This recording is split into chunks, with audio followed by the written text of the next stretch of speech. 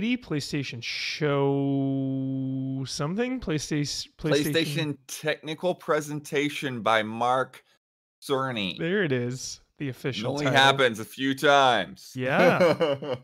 We are Easy Allies. Thank you for joining us. We are about to react to what is most certainly the PlayStation 5 Pro. Unconfirmed by myself, but I saw that people who were saying that the link in the post yesterday, if you went to the unlisted video, I did see that. Yeah. it said PS5 Pro in the video. Yeah. Oh, I don't know if silly. it's true. I just saw a screenshot. It could be doctored. I don't know. Yeah. A Um, lot of people are but expecting the price, Daniel Bloodworth, to be astronomical, like $700 US range. so Huber, here's the insidious thing. Hmm. I am not 100% convinced we will see the price. Ooh, I don't like that, Blood. It is a technical presentation. No, They will tell us everything Blood. about that PlayStation 5 Pro, but they will not tell us necessarily what it costs. I don't We know. will not stand for that, Bloodworth. We will not stand for that. Get everybody hyped up, but don't let them down yet. I know it's wishful thinking. I just have to put the positive energy out there for a small original PlayStation 5 price cut. I know that's not happening. Price increases have happened this generation, I know. But if the base PlayStation could just go down like 50, I think that would help sting the inevitable price of the Pro. Just give us that $50 discount for the basic model. Did you see they just raised the prices on the controllers $5? Yes, I did. Yes. And they raised the prices in Japan. So it's like as badly as they need a price cut. I know. I just wanted to put it out there for hope. Just for hope. Mm-hmm.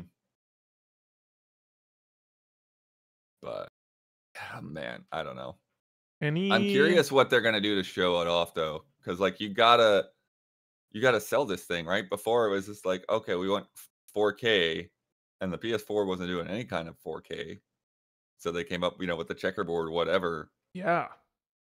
And now it's like, I don't know, what's it gonna be? Yeah. Like you look at like Astrobot dumping 1,000,000 balls into the arena the second you like beat a boss or something. It's like, well, that's always already amazing. Resolution's not gonna make too much of a difference. I'm just all about that frame rate, you know me.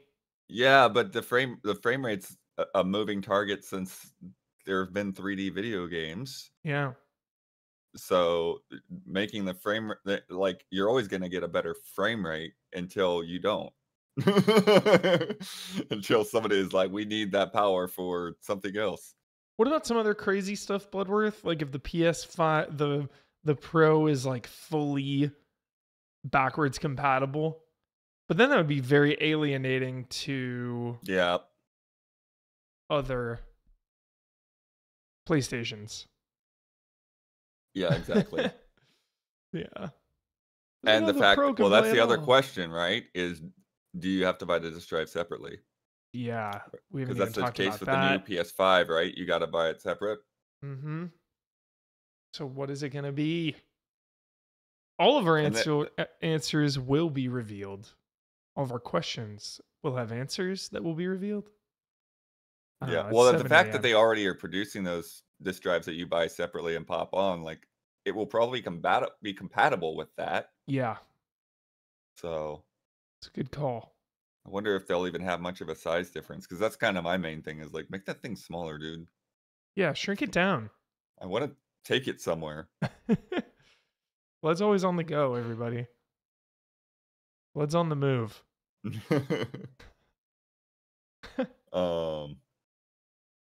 But man, yeah.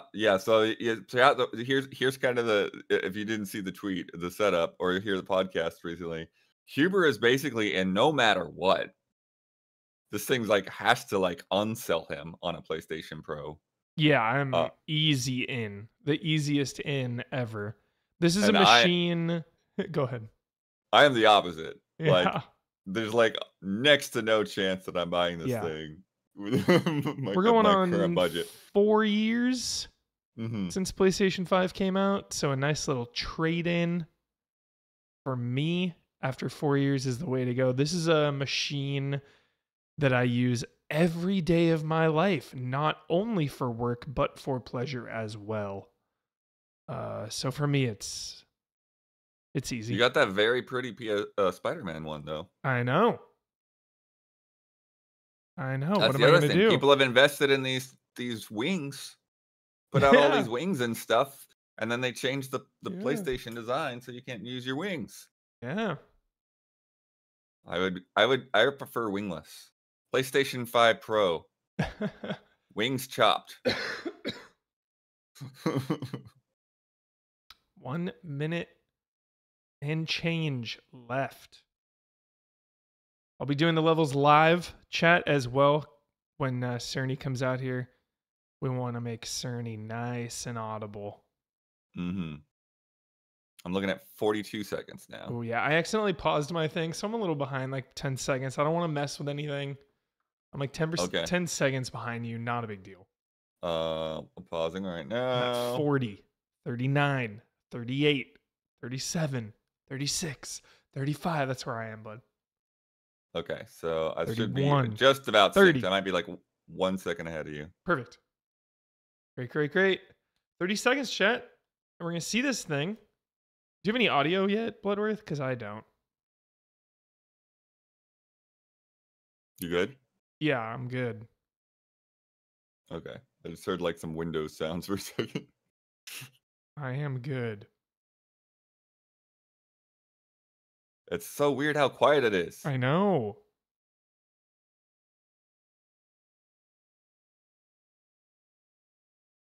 ESRB. Wait, we got an M rating. We're going to see games. I'm Mark Cerny. Okay. I'm excited to be here to talk about the newest addition to our console lineup, PlayStation 5 Pro, hope the audio's and how good, it everybody. advances gaming technology. Right off First, the gate. I want to take just a minute to look at what we put in the original PlayStation 5 and how it delivers an exceptional. This is our audio test section. Hope it's good. Let me know, Blood, if I need to When do PS5 debuted in 2020, it brought a lot to the table. 8 Zen 2 CPU cores form the brains of PlayStation 5 and enable high-speed, complex gameplay, with character counts reaching into the hundreds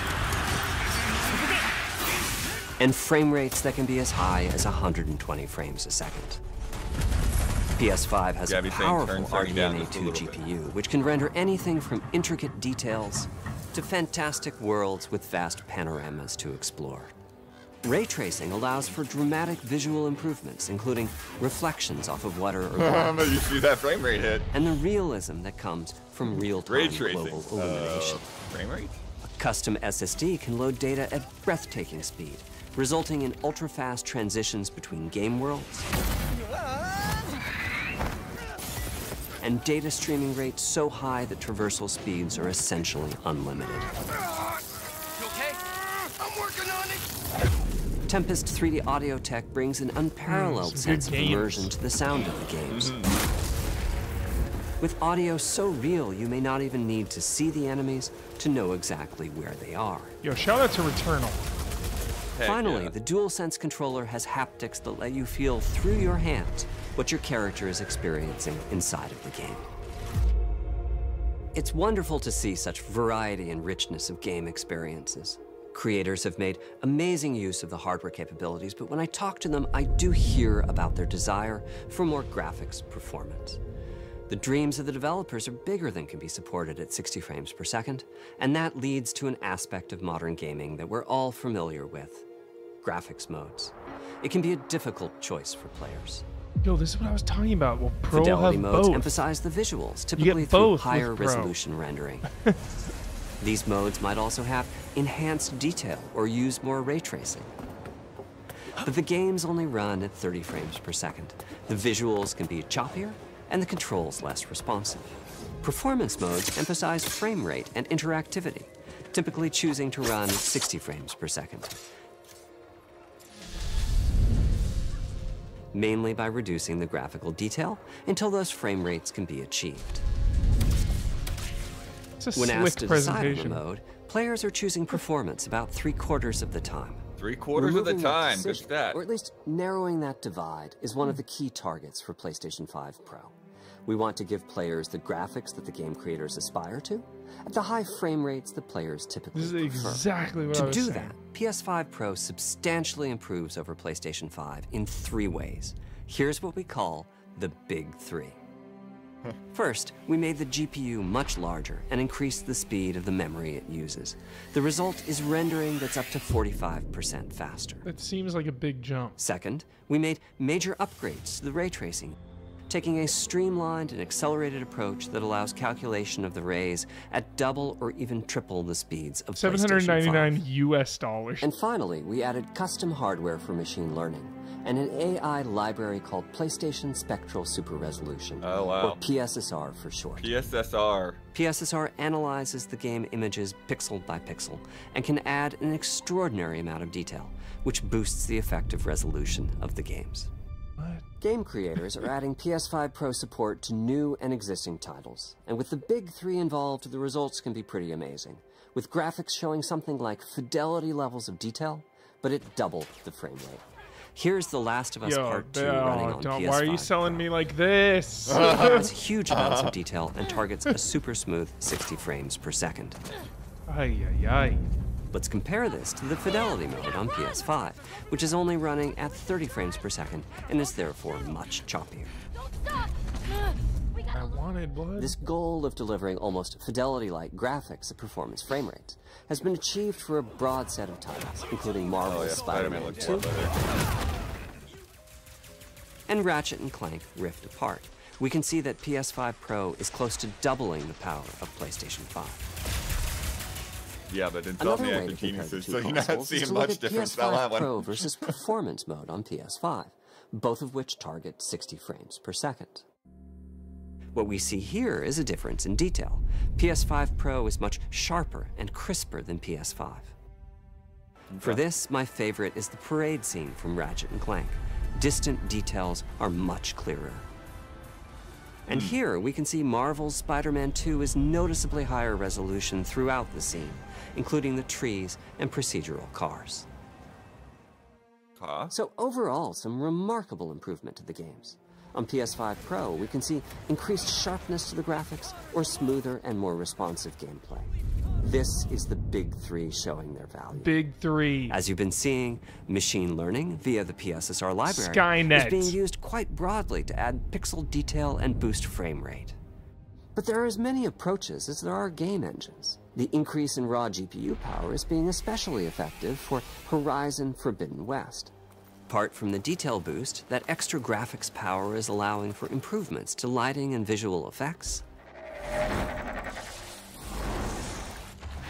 as well as to the hair and the skin in cinematics. Open up, guys. Jorv's orders. Good enough for me. Ray tracing is finding broad usage as well, particularly when the games are focused on higher frame rates. The faster hardware in PS5 Pro can make a real difference, allowing Gran Turismo 7 to add ray-traced reflections between the cars in gameplay. That's you, blood. While continuing to support their targeted 60 frames per second. That boost in ray tracing is also delivering big wins for Hogwarts Legacy, allowing not only for better reflections and a greater variety of reflective surfaces, but also for further realism in the casting of shadows. I hope you've enjoyed this run-through of the technology behind PlayStation 5 Pro. Killing Simply the screen put, space it's the most reflections, at least. powerful console we've ever built, and a worthy addition to the PS5 family. They should have done a Let side me by wrap side with this that, up by man. giving you a quick look at a number of games See the running ugly on the screen new space console. reflections compared to the ray tracing. You'll never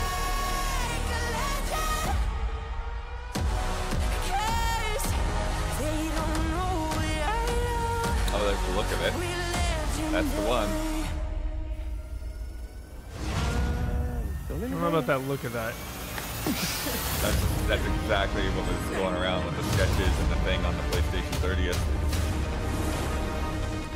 Oh, Final Fantasy. Close your eyes. It'll be worth it. Okay.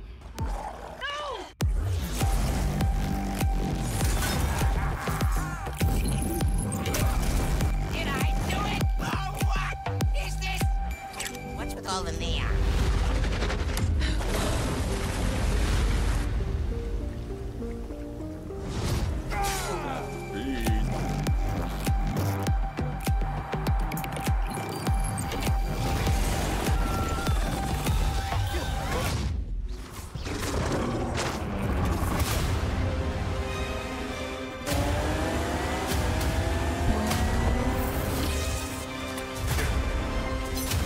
make this trailer?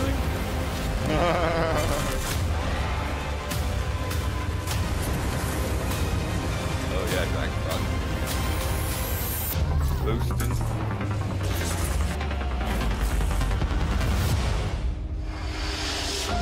Vertical stand sold separately.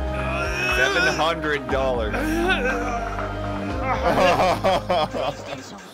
The end. Oh, dude, 700 US so dollars. That was so fast. $700. Bye. God. We're not gonna say it out loud. We're just going to look at it. Oh.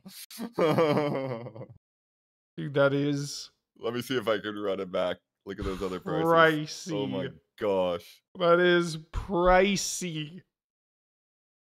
700 pounds, 800 euros. Dude. 119,000 yen. That's unhinged, blood. That is unhinged. Vertical stand sold separately. Dude.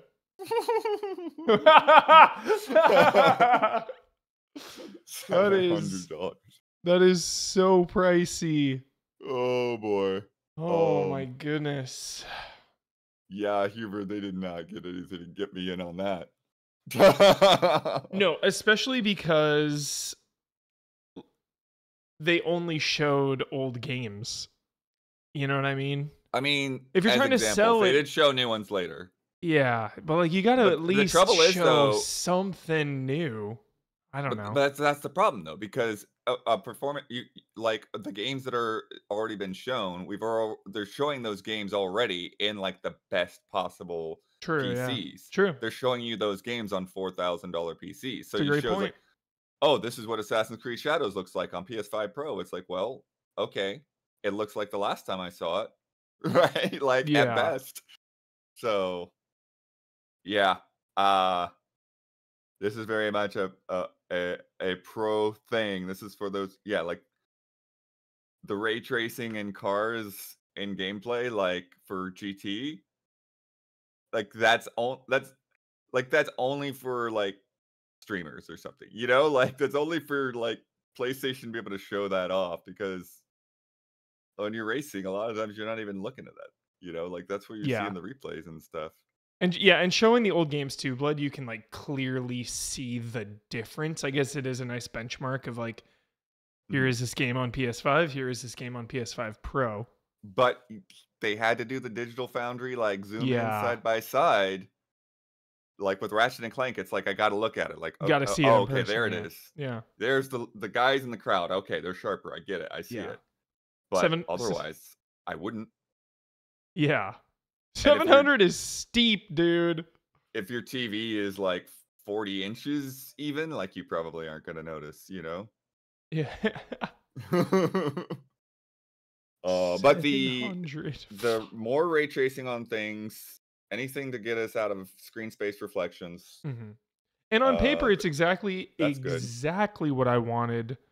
I know I said that on a podcast a while ago where it was like, if the Pro was just graphics mode and performance mode both, then that's a big sell for me. Granted, I was not thinking $699 US in my head. I mean, Bachfan, I play on like a 23-inch monitor. Like, yeah, like there are people out there like, yeah. But yeah, I mean, it's a fair point that like, you know, most people, if they can afford a $700 console, can also afford a bigger TV. Yeah. They're not strapped into things like we are. It's like, oh, gotta buy that console. Like, that's part of my job. Yeah. Yeah, it's pretty intense. There's a lot of other factors and comparisons that can be made when money is involved. It's, you know, different. Everyone has a different comparison for, you know, value when it comes to cash. But I will say, any way you slice it, Bloodworth, $699 US. That's a lot. Is intense. Any way you slice it, for sure. The main console, like premier console has ever cost, right? Like, Yeah. obviously there were things like the Neo Geo and stuff, but I mean like the ones that people actually bought. Like, Yeah. Sony, Nintendo, Xbox, Sega, yeah. The PSSR though is it's interesting because obviously that's AI upscaling. That's kind of like bypassing actual rendering. And you know, like DLSS and FSR, like they've had mixed results, right? Like they've taken years to, you know, get to the point that they are now. And, you know, hopefully, you know, that amount of time is benefiting PlayStation and you don't get weird stuff.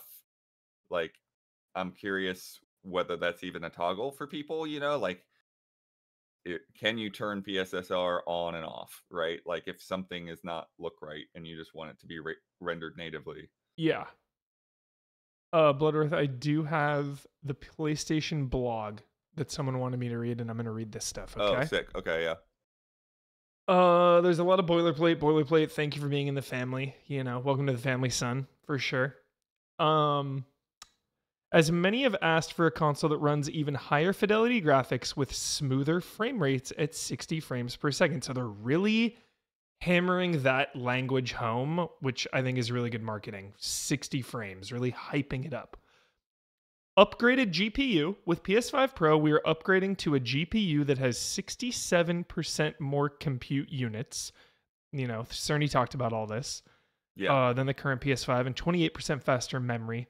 Overall, 45% faster rendering for gameplay. They talked about advanced ray tracing.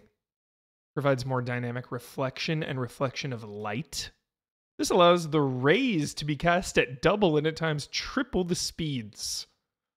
And then they also talked about AI-driven upscaling. Remember the big three. Yeah. PlayStation Spectral Super Resolution. AI-driven upscaling that uses Skynet technology to provide super sharp image clarity by adding an extraordinary amount of detail. Other enhancements include PS5 Pro Game Boost, which can apply to more than 8,500 compatible PS4 games. Okay. That's a big number.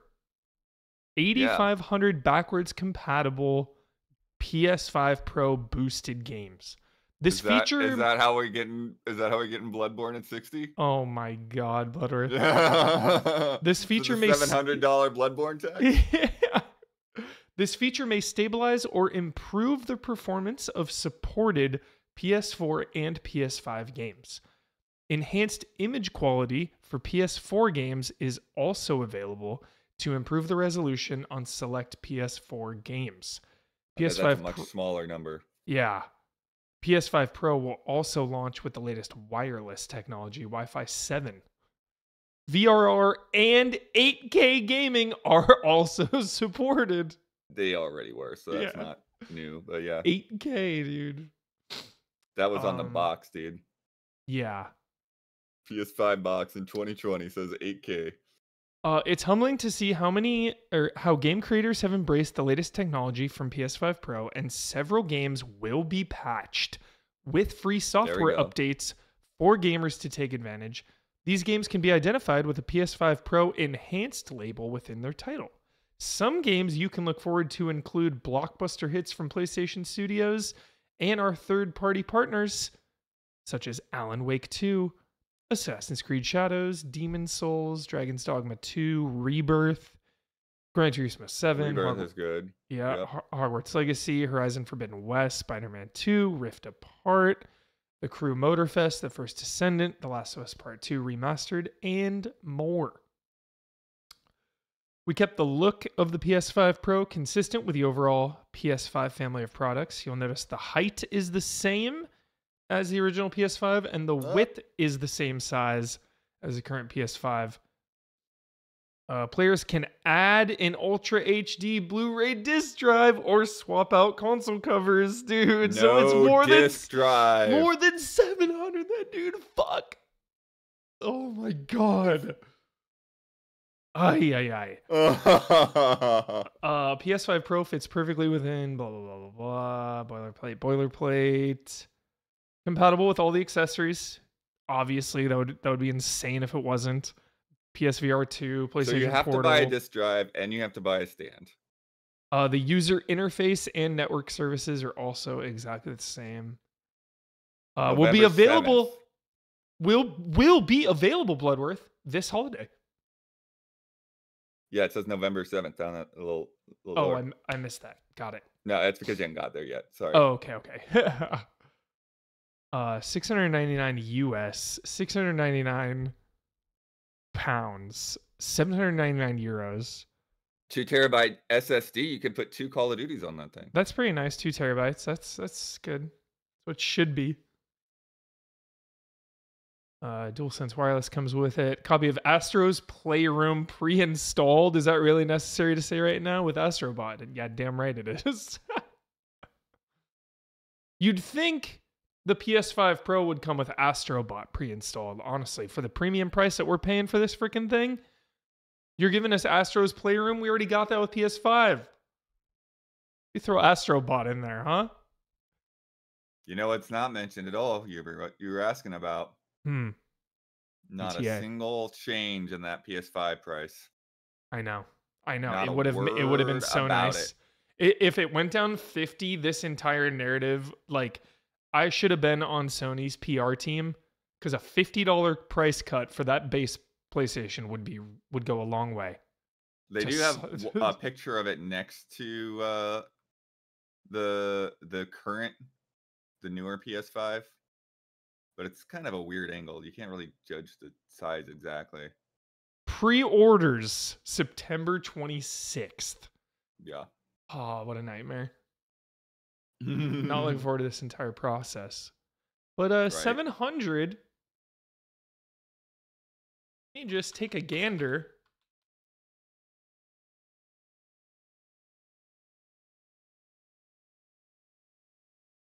PlayStation 5 trade-in value at GameStop right now up to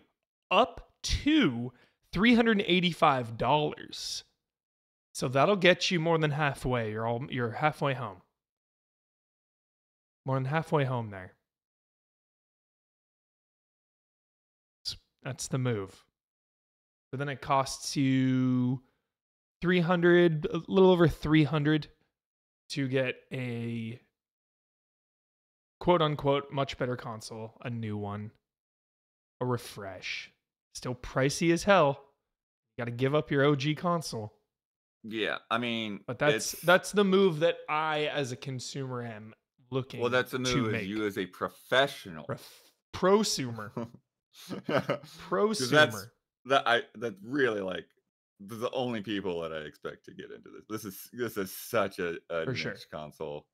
There's so few people that are gonna care about. I think it's that boost. I think it's way more niche than a Switch OLED as well, Blood. I feel like way more. Do you agree with that? I mean,